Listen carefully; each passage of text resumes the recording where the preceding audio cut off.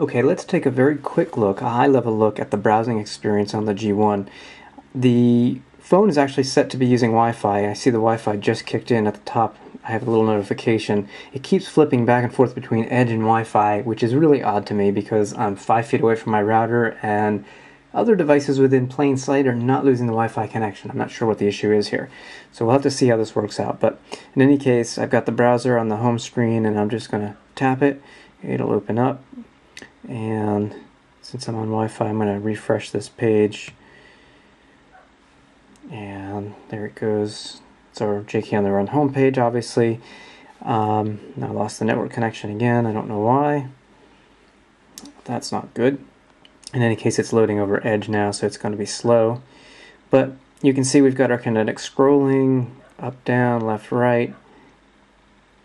I think the screen sensitivity is, I don't know, it seems to need a heavier touch than what I'm used to, but it does work well.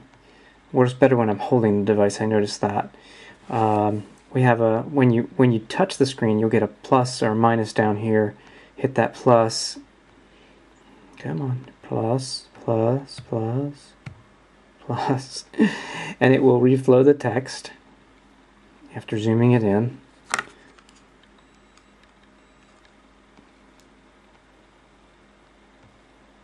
And if you press the little thing at the bottom right, it actually shows the whole page, and we've seen this before in other mobile browsers, and I can kind of go to any section and it will zoom in.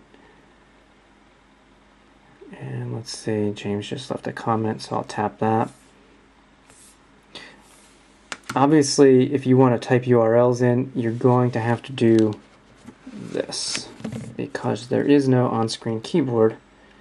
You have to use the hardware keyboard.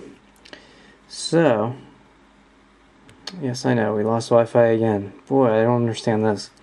But if you actually want to type a URL, just hit that menu key, and you have options to go to URL as well as search, bookmarks, window, stop, and more. I'll go to the more for a second so you can see back, forward, home page, history, downloads. Downloads is nice.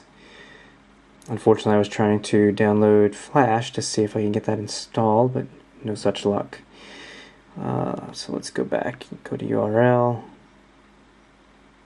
and then we can just type Web Worker Daily is where I wanted to go. And we're back on Wi-Fi, so it should load a little quicker, I hope. But there's not much that you haven't already seen in a mobile web browser, say in mobile Safari for the past year, year and a half. I'd certainly say this is better than Pocket Internet Explorer. We can argue about S60's browser, but it's you know, comparable to, I'd say, the iPhone. Just doesn't seem quite as, I don't want to say as snappy. I guess from a usability standpoint, not being able to pinch and drag, maybe that's just me being used to it, but using the plus and minus to zoom in and zoom out seems kind of a chore to me.